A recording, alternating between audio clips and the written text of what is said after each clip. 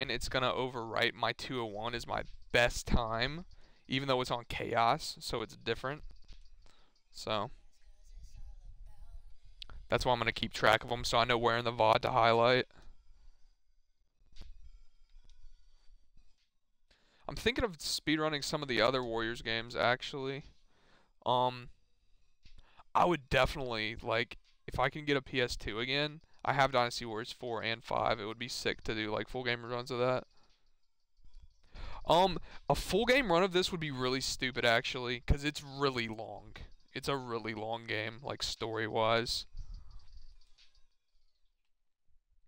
And also, it, honestly, it would just be a bunch of ILs strung together. That's how a full game run of this would work. I think it would be more fun to do an earlier Dynasty Warriors game if you're gonna go full game runs. As weird as that sounds. Goodbye, biatch.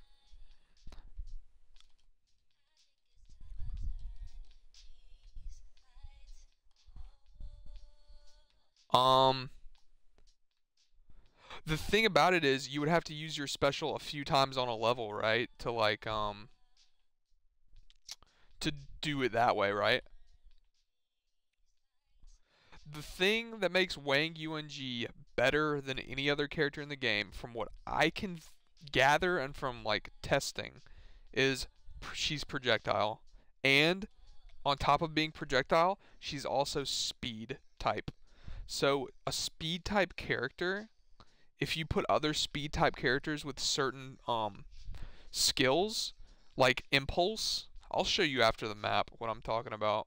So I have Neza and Wang Yi in my party. Oh man, that's some extra text it looks like. Whatever. But speed type characters are going to end up being faster because you can buff their speed past the acceptable level of any other character in the game. And that's why they would be faster.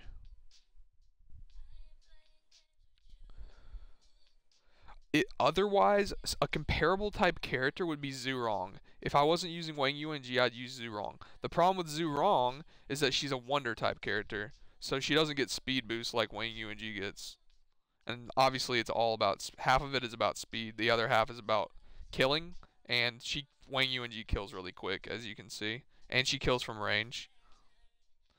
And the thing is, her attack speed is so much faster than just about everyone else in the game. Um, that really helps as well. So you got a three-pronged thing. So you got speed, you got attack speed, and you have reach. And that's why I think she's probably the best option for a speed run of this game.